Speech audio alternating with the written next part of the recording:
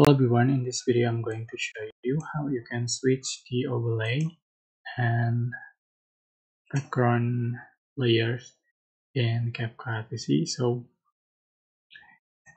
I have one overlay here and this the background, so I'm going to switch. Just move the background up and the overlay move down. So just for the position like so, and you can see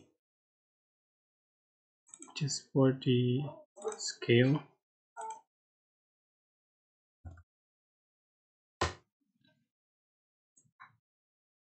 like so.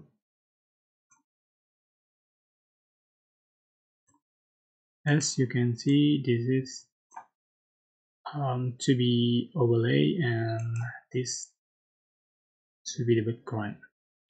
I hope this information was helpful for you. Don't forget to like, comment, share, and also subscribe. Thank you so much for watching.